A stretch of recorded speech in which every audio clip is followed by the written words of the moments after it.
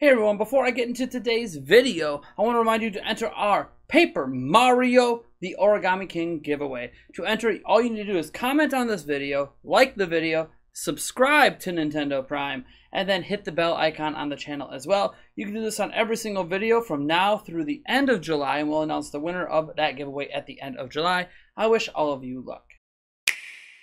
Now the first video today, and I think I have a trifecta for you today, so stay tuned. A very unusual day where we're having three videos coming out. The first one though is going to deal with Nintendo and their plans for the rest of this year, because there was the 80th meeting of the investors yesterday. No, this is not a sales update kind of meeting. This was just kind of a general meeting of shareholders where they go over things like, you know, electing different directors. I think Shigeru Miyamoto technically has a slightly new role at Nintendo, all that kind of stuff.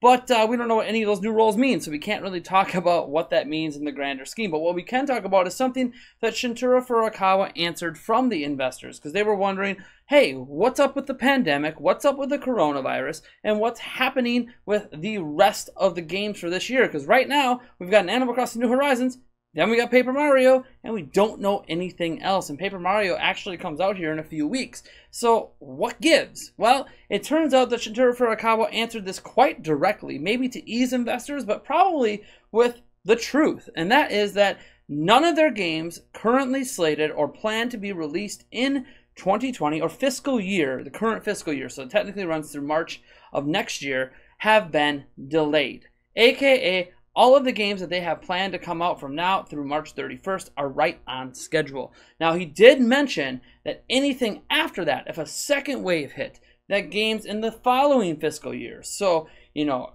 right after, you know, June of 2021 through March of 2022, could see delays and could be affected. And he did mention that everyone at Nintendo is currently working at home. I think we understood that when we got the Super Smash Bros. Announcement and we got to see inside Masahiro Sakurai's home, that clearly, if he's working from home, the rest of Nintendo is likely working from home as well, even though technically Sakurai is an independent contractor. So what we learned from this is that nothing coming out this year is actually delayed. So then that leads us to guess, what the hell gives? They didn't do a June presentation like they would have if E3 happened. And I think that's the key thing. If E3 was not canceled, we'd already know what's coming the rest of this year. But because it was, Nintendo has decided to do something different. And we don't know what that different is. We don't know if we're going to be getting a Nintendo Direct.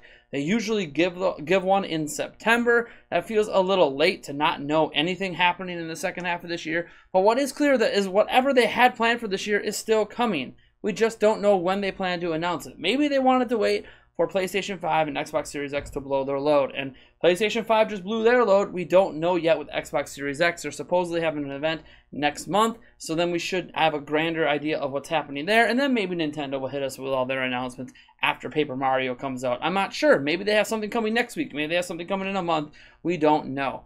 It's also possible Nintendo decides to forego Nintendo Directs. We've talked about before where there's new management in charge. Shintaro Furukawa is not, Takahashi is not, Satoru Iwata. He could be doing something entirely different and try to scrap Nintendo Directs in favor of social media announcements. So trailer drops, commercials, Twitter and Facebook, etc. They could be doing a lot of stuff like that, even TikToks if they really want to get experimental here, to announce different games. And they did this for Paper Mario, and I know Paper Mario is considered a spin-off, and they have yet to do this for like a major game. But what if the next time we saw Breath of the Wild 2 was through a trailer drop? You know, it's entirely possible that Nintendo won't be doing traditional Nintendo Directs the rest of this year, especially since everyone's working from home and it's a lot harder to create a studio environment with multiple people to try to get it done in a more professional way. We saw this with the Smash announcement, which while it felt professional, it also kind of had that homey vibe that they might not want to give with a Nintendo Direct. So, yeah, we're going to be seeing a bunch of game announcements, and that leaves a lot to be speculated for the second half of this year. Nintendo has traditionally started years slow, where there's only 1 or 2 games in the first half, but they have a backloaded second half of the year. 2017 kind of not be withstanding at the launch of Switch. So we could be seeing a lot of games in the second half. We could be seeing a Mario Kart 9. We could be seeing, you know, those HD Mario, rumors coming true. We could be seeing things like Breath of the Wild 2, which is technically an announced video game. We know it exists. It was announced at E3 last year. that could be a holiday title this year for all we know, and is right on track to release with no delays. We just don't know when Nintendo's going to tell us. And that is a game we already know. Actually makes me wonder if that is going to be their holiday title, and it would kind of be the perfect, in my opinion, I know I'm a Zelda guy, but the perfect game to announce as a holiday title. But yeah, I guess we don't really know for sure. What we do know is that anything they had planned for this year is right on slate. Now, I know people are worried this year is going to be a repeat of 2018, maybe even worse, because 2018 at least ended with Smash Bros. And Let's Go. And we're not getting a new major Pokemon game this year. We are getting a new Pokemon Snap, which is cool. But we're not going to see like a new gen or another Let's Go game come out. So it's going to be interesting to see what Nintendo's plans are for the rest of this year for the holidays, and obviously at the very beginning of next year. Because again, they said fiscal year, so that includes all the way through March of next year. Of course, with anything, this leaves us all to speculate on what could be coming. Are we going to see more Wii U ports? The Pikmin 3, Super Mario 3D World is obviously widely speculated to come. Some are even demanding for Devil's Third to come over, and that was some more polished. The game might not actually be that bad. My experience was it needs a lot more polish to not be that bad, but you know, it is what it is. It'll be interesting to see. You know, maybe we get more DLC from Mario Kart 8 Deluxe, or an announcement of Mario Kart 9. Maybe an ARMS 2 is coming, although it feels like we're probably going to get a Mario Kart 9 before we get an ARMS 2, but who knows at this point. We do have our ARMS character in Smash, so, I mean, yeah, congrats, Min Min, on making the cut there. I guess I should say congrats to the director of ARMS, who specifically picked that character to be in, but yeah, I'm honestly just as baffled as you guys of what could be coming. We know Metroid Prime 4 exists. That's been announced. Retro Studios is working on it. Do we really think that's going to be ready for this year? I don't know. We saw some No More Heroes 3 gameplay teased on Twitter a few days ago, although the director of the game was kind of blocking it out.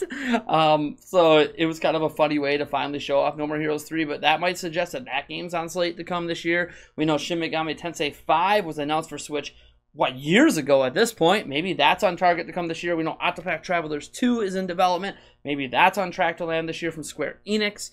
There's a lot of potential. Maybe we're getting Hyrule Warriors 2 coming out. After all, the last Warriors game we got was Fire Emblem Warriors, but Hyrule Warriors was a lot more successful, you know, in terms of money and sales. And with Breath of the Wild being so popular, it might be time to drop that Hyrule Warriors 2 game out there with a lot of Breath of the Wild content included.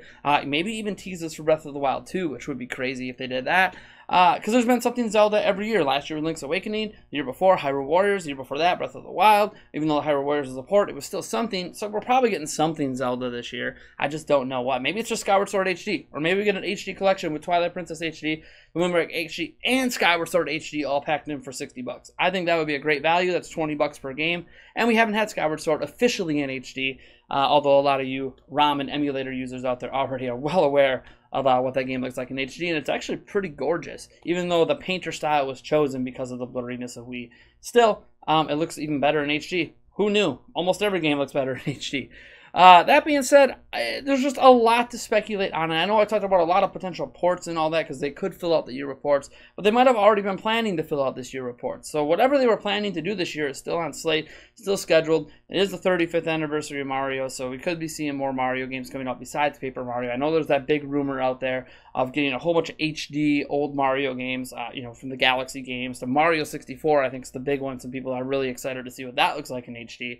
You know, if they're going to do more to it than just put it in HD like an emulator, if they're actually going to like remaster and remake it a little bit, like we've seen with Unreal Engine 4. I don't know. There's a lot to speculate on, and I want to know, what games do you want to see this year? Remember, we could list every single IP and every single dream out there. Bayonetta 3, maybe that's landing this year, right? We could be just dream wishing the rest of this year, you know, a new Wave Race or something. But we honestly, I think we need to look at this year, look at the last 6 months of the year, and maybe give us your realistic guesses at what's going to be coming. Personally, I'm still on that Breath of the Wild 2 hype, you know, thing. You know, Game Over Jesse's put out some rumors about what's in that game from some trusted sources, and if, you know, based on what we're hearing from those rumors, that game sounds like it's really far along, and Breath of the Wild 2 could very well be the holiday game, and I'm gonna stick with that hope, even though I don't know if it's happening. I don't have my own sources on it, but Breath of the Wild 2 for holiday makes sense. It's one of the few games I think Nintendo could drop